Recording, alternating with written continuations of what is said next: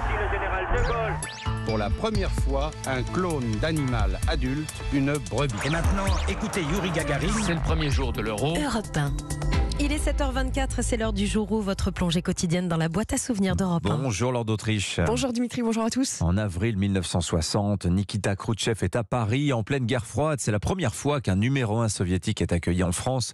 Depuis un demi-siècle, visite en grande pompe, évidemment suivie par Europe numéro 1. Oui, à son arrivée à l'aéroport d'Orly au mois de mai 1960, Khrouchtchev est accueilli par l'ambassadeur du RSS en France. Monsieur Khrouchtchev apparaît à la passerelle, il descend les marches, c'est le premier à sortir de l'avion, il est vêtu d'un complet gris, découvre son crâne luisant sous le soleil d'Orly. Puis Khrouchtchev s'approche du micro pour une première prise de parole.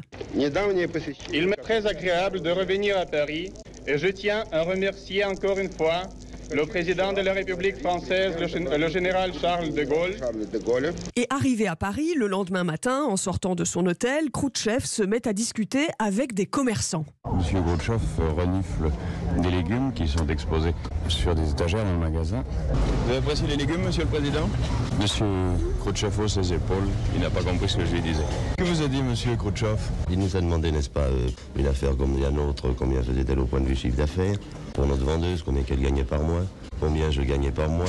Et politiquement, pour le président de Gaulle, recevoir le dirigeant soviétique en France, c'est aussi montrer que la France reste puissante et indépendante face à son allié, les États-Unis. Et en ce mois de mai 1960, Paris accueille une conférence au sommet des 4 grands, France, Royaume-Uni, États-Unis et URSS. Mais Khrouchtchev va claquer la porte des discussions avant même qu'elles ne commencent. Oui, il met en avant une affaire d'espionnage. Un avion espion américain a été abattu en territoire soviétique et les discussions échouent. Le journaliste d'Europe 1, Julien Besançon, suit alors le convoi de Khrouchtchev et arrive cette scène surprenante. Sur la route, dans la Marne, Khrouchtchev s'arrête pour prendre un café. Il voit des hommes en train d'enlever un arbre tombé sur la route et il s'arrête. Bonjour, dit monsieur Khrouchtchev. Monsieur Khrouchtchev prend la hache.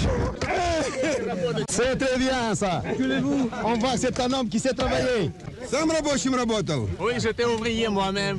Mais ça se voit qui sait s'en servir d'une hache. Alors dans ses discours officiels en 1960, pendant ses 2 visites en France, Khrouchtchev parlera de l'amitié qui unit la France et l'URSS, une fraternité d'armes qui remonte à 20 ans plus tôt contre l'Allemagne d'Hitler. Merci Lord d'Autriche pour ce bain de mémoire grâce aux archives sonores d'Europe 1.